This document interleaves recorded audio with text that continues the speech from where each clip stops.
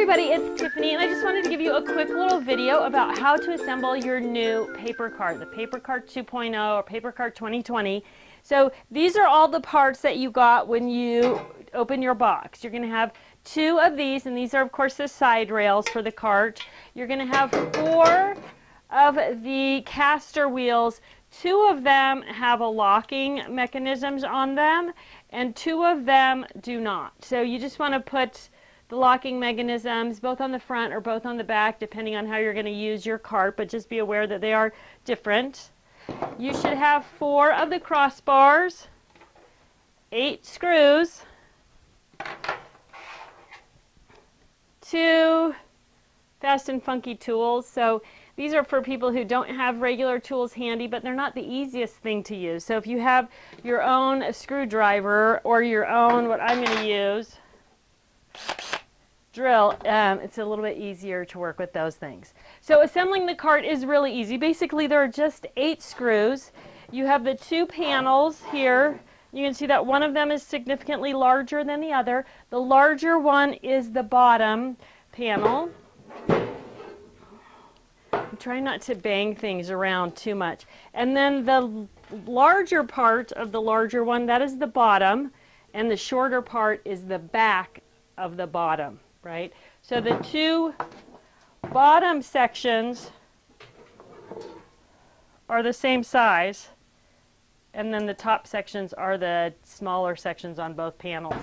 So I'm going to just start with the bottom, and I'm just going to set it down in the position that it would be in, and I'm going to grab one of my side rails, and they're both exactly the same, and I'm just going to put the screw through the side rail so it pops out on the other side. If I put on my glasses, it'll be a little bit easier, but so one of the things about working with anything that's painted, wood or metal, that also has holes already drilled into it, is that if you pre-screw things into the holes before you try to assemble your product, whatever it is, if there is any paint that got in there in the process of manufacturing, by putting the screws in first and then taking them out, you're going to clean that out, and it's going to be a lot easier to assemble at this point. So I've already done that with this one. And then I'm just going to line that up. And really the first one is the most difficult one. I'm just going to finger tighten it. Okay. Then I'm going to put the bottom one in. Same thing. Put it through the hole, maybe. You probably don't have to work at a weird angle so you can see yourself on the camera. I'm going to take my screwdriver this time and just tighten that up a little bit, but not really tight. So that's another trick to assembling anything like this, any sort of cart or anything that has a structure. When you first put it together, you want to put all the screws in very loosely, right? You don't want to tighten them down right away, because you need to have them in there loose so that when you, when it's all done, you can square it up on the floor, or in my case the table, and then tighten up all the screws, right? So if you tighten up the screws first, you risk kind of having something that's a little bit wonky. So put your screws in, leave them kind of loose, and then tighten everything up when you're done. So I'm just going to take a second and put the screws in this side and put the top one in, and then we'll do the wheels.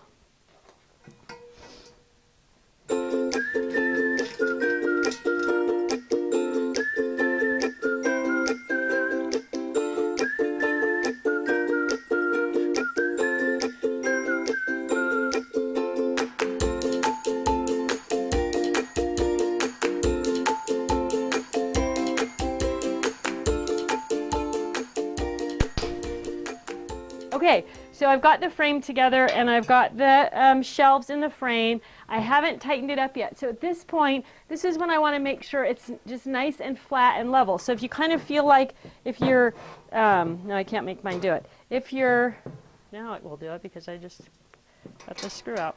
If you feel like your cart is not solid, or if it's rocking a little bit, or kind of feels like it's rocking, now see, I put my screw in here, but not quite. Then now you can loosen up your screws and make sure that, you know, it's just level, right? So you want to make sure it's all level at this point, and then you can start tightening up your screws. And again, I would work around a little bit at a time so that you keep that frame squared up until you get all 8 screws tightened up. Now, one of the things that happens with furniture like this is that as you move it around, it may start to kind of loosen up, right, just from use.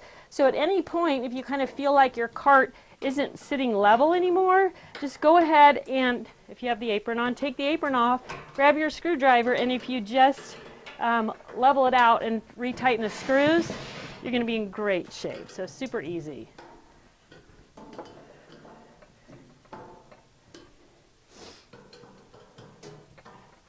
So my sister has this saying that she always uses on her husband because he over tightens everything.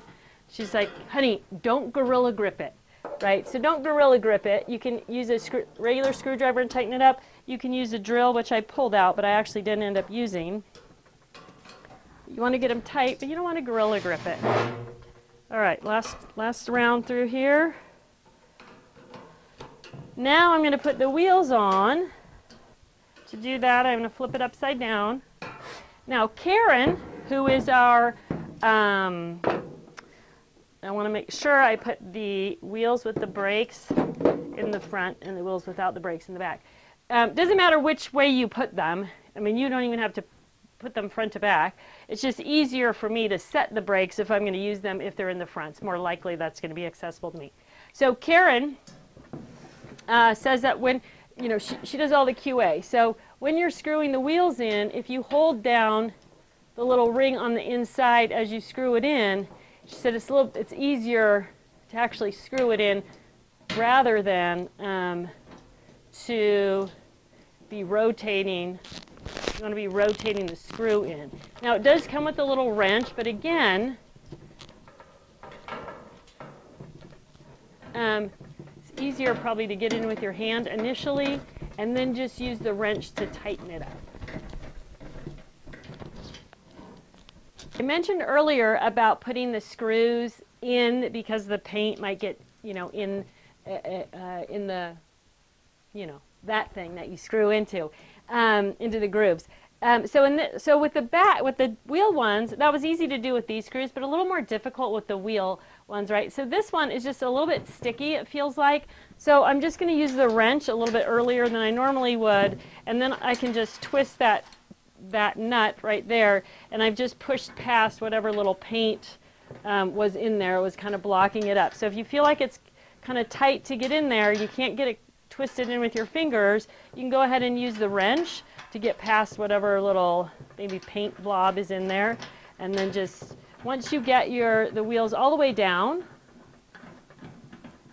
then you're going to take the wrench, scoop it in there, and then just tighten up the wheels. So I've already tightened up the other 4. So now I've got, ta-da, my handy dandy paper cart ready to go.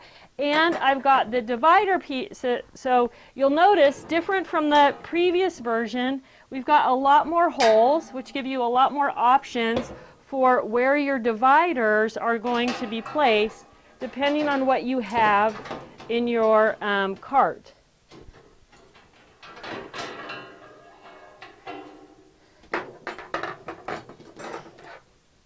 You have 2 sizes of dividers. Short ones go on the top.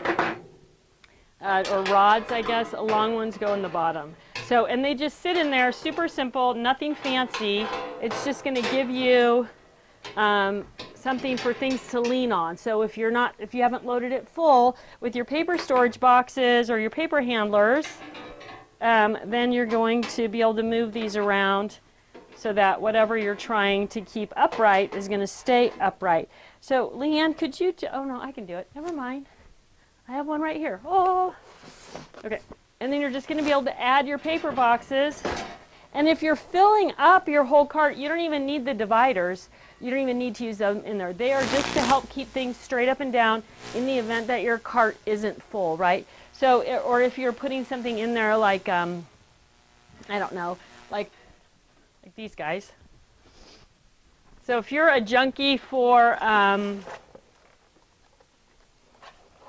we are These are We Are punch boards, right? And I keep them in 8.5 by 11 or the A4 paper handlers because it makes this nice, neat little thing that I can slide those in and out because they have all different, you know, they're all different, like, maybe I shouldn't be doing it backwards because they have all these different little whatever, so they're difficult to store. So I just use our 8.5 by 11 paper handlers, and I have one for each punch board, so I could line those up across the top as well, and then this would keep them straight up and down if I didn't have them all the way across. So super easy.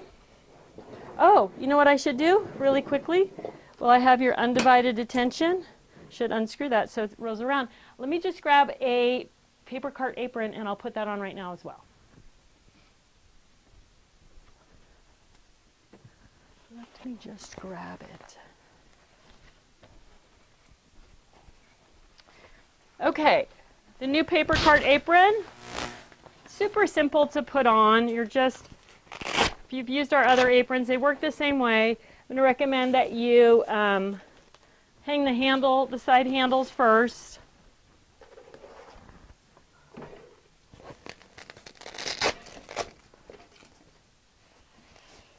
And then in the back, there are some little tabs that go around the bars, which I actually should have put on first because now I'm going to have to slide that past the bar in there. And then you're just going to wrap those around the bar in the back, and that's going to secure it to the back bar. And then in the front, you've just got this large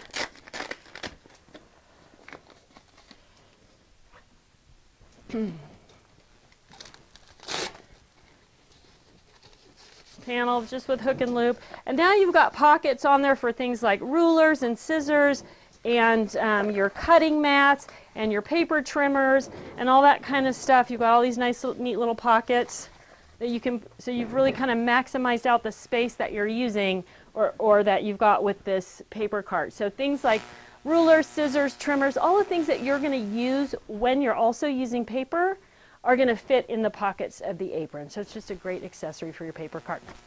Thanks so much for watching today. I hope we answered all your questions, but super easy. It should probably take you maybe 5 minutes to put the cart together. Thanks for tuning in. I'll talk to you soon.